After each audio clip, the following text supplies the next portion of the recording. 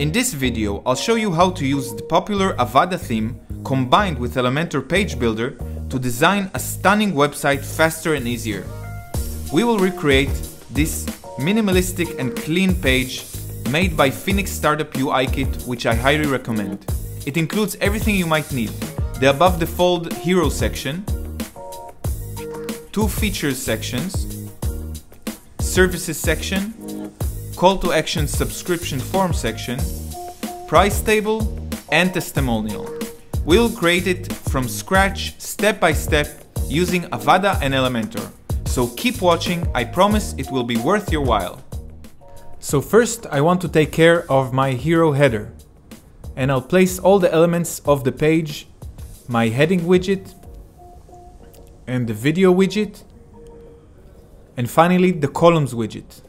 Now the columns will help me create a more intricate structure for the section, and underneath the video create 4 columns for my services. Now we'll paste in the text for each of the element.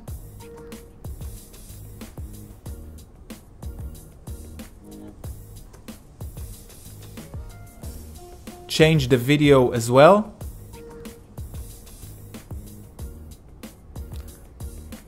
And start customizing the style of the first heading. Change the size, the color, change the font family, weight, line height, and transform it to capitalize. I'll also add a top margin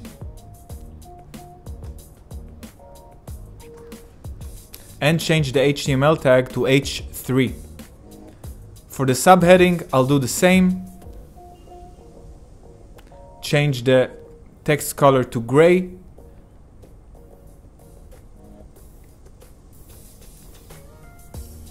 And the rest of the typography, change it as well.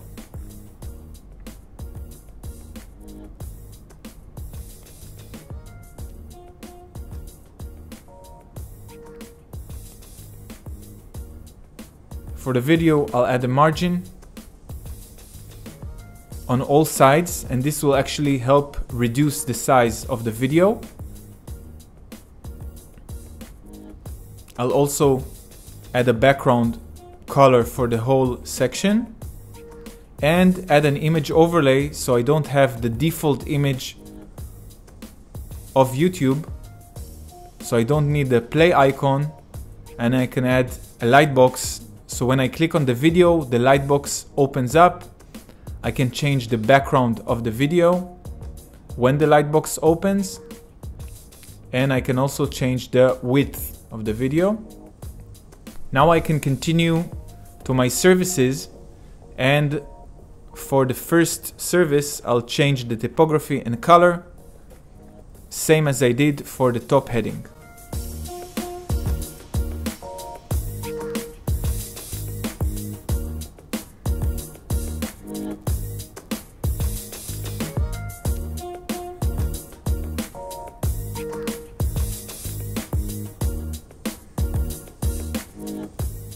Now I'll change the column gap to wider, and then duplicate the whole column to have 4 services. I'll paste in the different text, and then I have my services area.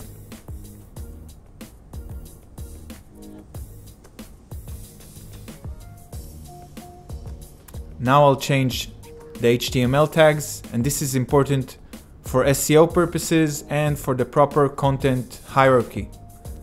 So set the heading as H3 and the paragraph as P.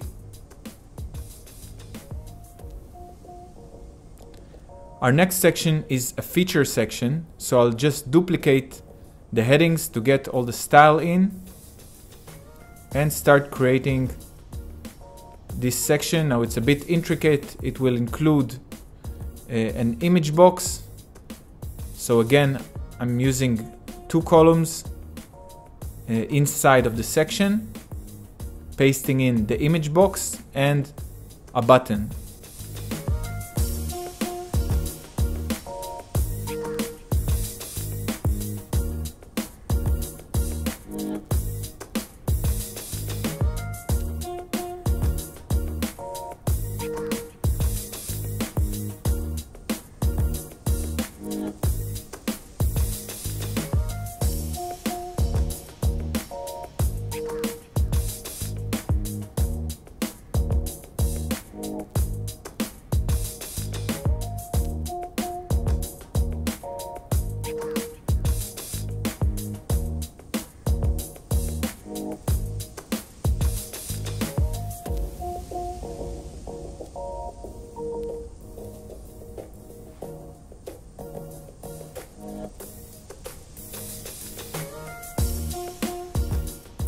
And for the button itself, I'll add a top margin, change the alignment and the text of the call to action text. And I'll also style it as a link.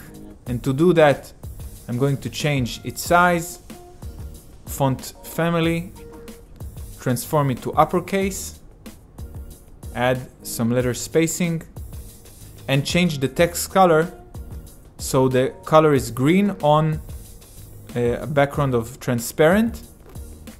I'll add a solid border on the bottom to make the underline.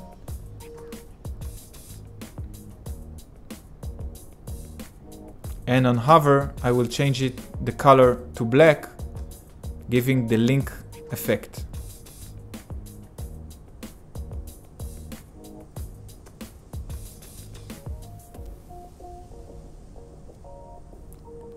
So I'll also set the section background image, and this would be the computer right here, aligned to the top left and set as a size of cover. Next, we have another feature section. This time it's 2 columns.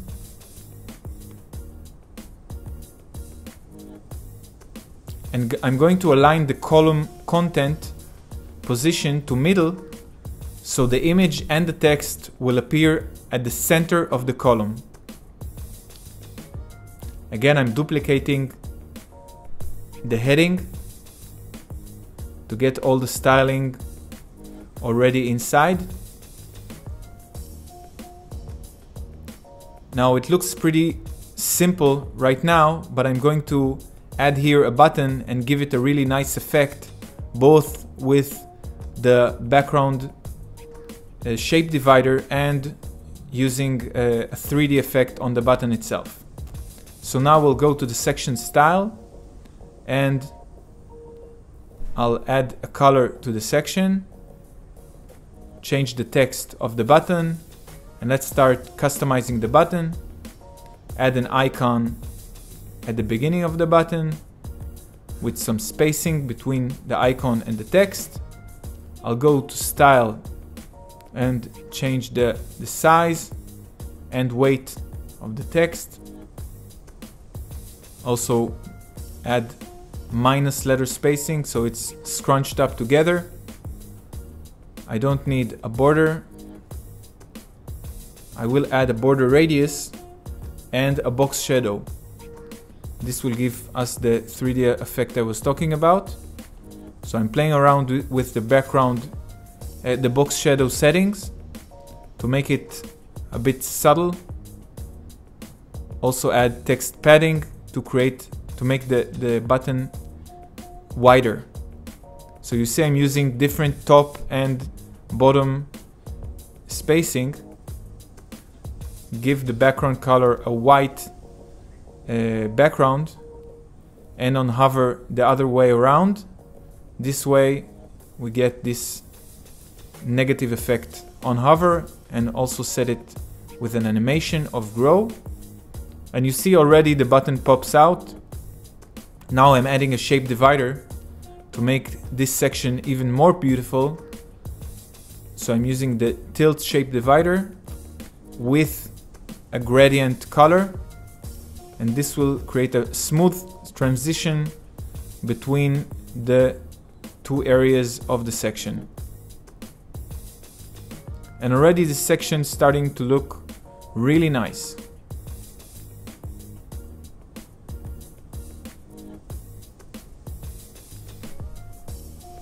Our next section is our services section. So here again I'm duplicating the headings. Inside, underneath, I put another columns widget. You can see that we use a lot. There are a lot of situations where we will use this inner section columns widget to create an intricate design. Inside, I placed the icon, the image box, and create my first service. And I need to change the image size and the typography and then I will duplicate it for the rest of the services.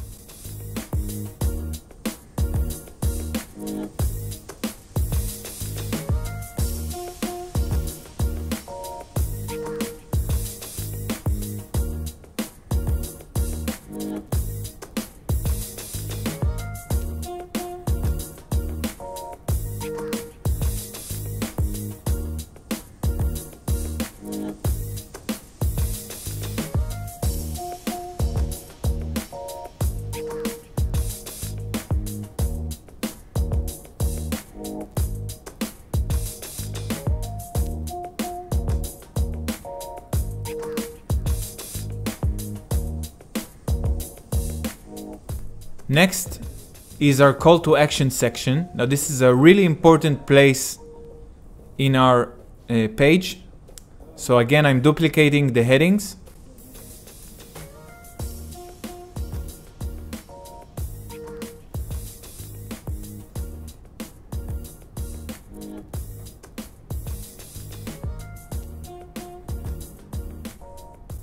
And I'll add a contact form, a subscribe form underneath this, and I want to make this form one line. So I'll start by changing the margin, remove the name and message fields, and only keep the email field.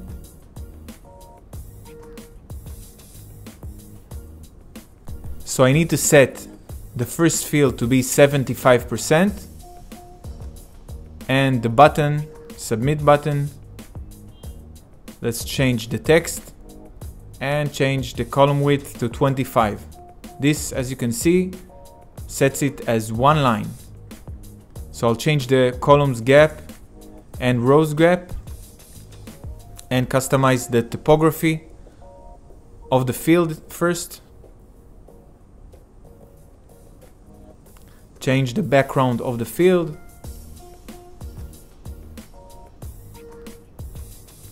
And add a border radius to make it round.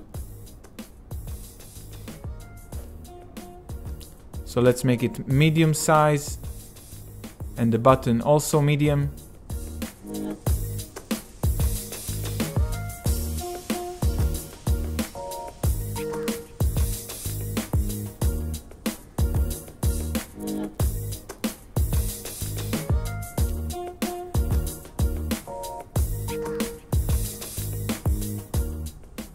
And also add border radius to the submit button and change its size so it perfectly aligns with the field. Now I'm limiting the width to make the whole section boxed.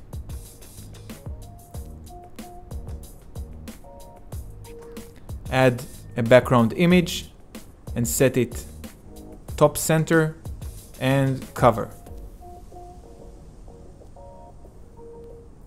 So for the button, I also want another grow animation on hover. Next, we have our price table section. So we'll duplicate the headings again and add another columns widget. Inside each of the columns, I'll add my price table.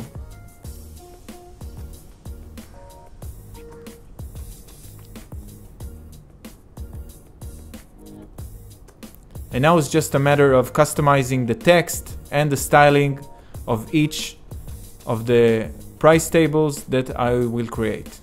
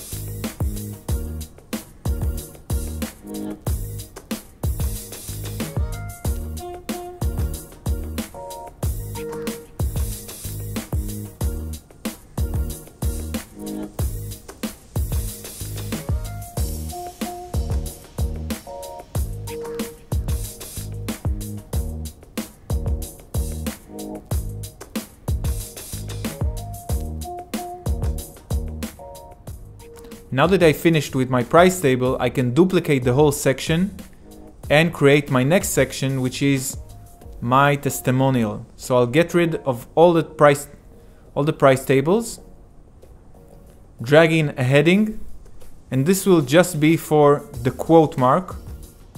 Underneath that, I'll place the testimonial and start customizing it, and then finally duplicating it to create 3 of these testimonials.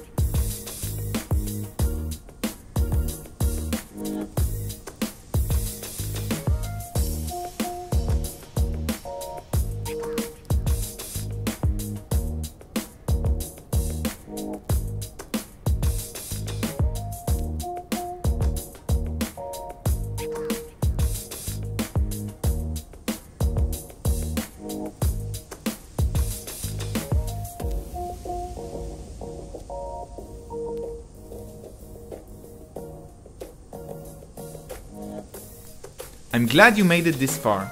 If you have any questions about using Elementor with Avada, feel free to post your comment. I invite you to download Elementor for free and start enjoying a whole new WordPress design experience.